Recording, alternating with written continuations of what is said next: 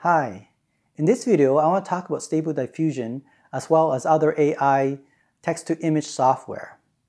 After using it for a while, I can tell you with certainty that it is not safe to use at home or at workplace. Now I do find some solution to some of the issue which I will be talking about in this video. However, not all the issue is addressed because it's very complicated how the software generate images. So let's talk about right now.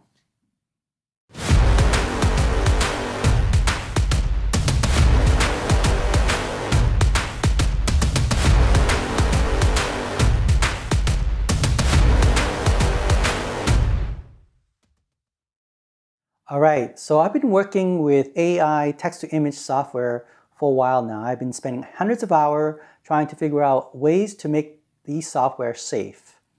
And I can tell you right now, I did my best, and even what I did still cannot make it completely safe, whether it's at home or at workplace. However, there's something that we can do, myself and you, who are using these technology, how we can try to minimize the inappropriateness of these technology. All right, so let's talk about some of the solution that I came up with, and I'll tell you the problem first, and then we'll talk about the solution, okay? And then maybe I'll address at the end what would be the possibility that can be done. All right, so using Stable Diffusion and other related software, the AI text-to-image software, the problem with these technology is that the unfiltered images that comes from these, I would say software, a bunch of packages that generate images are not safe for children or even for adults. The reason for that is when you do a prompt, and let's say you said woman in a bedroom, for example. Some of these, and actually most of them, the AI models are actually inappropriate in nature. They're very graphic.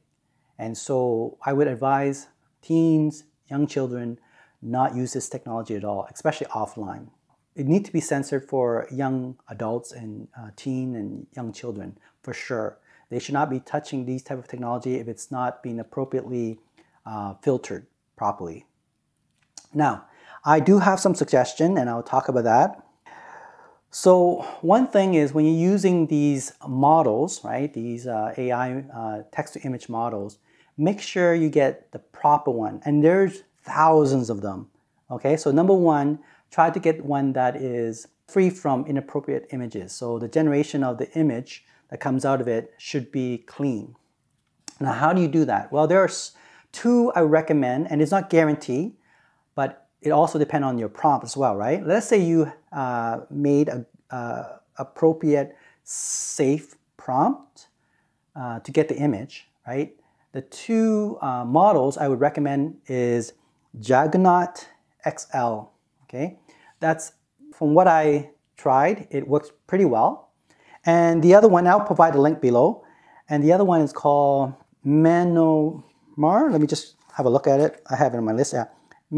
Manmaro Mix. Okay, that's another model that is also quite good. That's for generating animation type of images, whereas Juggernaut XL is generating more realistic images. So these two I highly recommend, although it's not guaranteed that it won't produce inappropriate images, right? So it depends on your prompts that you put in. So that's the second thing. Number two, make sure you put in the proper, clean prompts, right? So when you write, try to avoid using female, woman, all those stuff. Just put in man walking on the street or man in the cafeteria, right? If you want to use female, make sure you describe clearly what it should be like. For example, female in a long, fully dressed coat, something like that, and the image will show accordingly, okay? And try to avoid situation where it's very inappropriate in the image processing. Okay, so those are important when you're trying to generate images. So number one, get the right model, which I have a suggestion. You can check the link on my YouTube channel. Number two, make sure you have appropriate prompts. Okay, and there are actually a group of safe keywords that you can use, and you can check the link below as well, where you can find those appropriate keywords, right? What else? Let me see what else I put down here. Yes, so another thing is, number 3, try to avoid generating female images, right? So what you want to do is generate, like for example, a landscape, images, animals, and all that, and then maybe generate, if you have to, female or male images in fully closed scenario, and then you can also green screen it and put it in. That might help, okay? So these are something that you could do step by step to make sure the image are clean and appropriate, okay?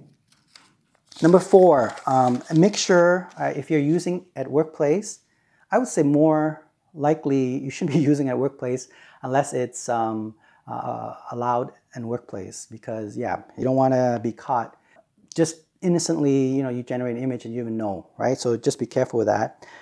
And if you do, make sure you delete it right away, because you should not have these type of images in workplace, and especially at home. So if you're generating these images at home, make sure you delete it if it's inappropriate. And if you have children, teens, who's using the technology, make sure you monitor it 100%, okay? Because these images are inappropriate and very graphic and not suitable for children for sure, and even the adults. So that's very important. I would say never let your kid use this technology without you being there, right? Don't let them install these AI generated offline images, because it is not filtered, right?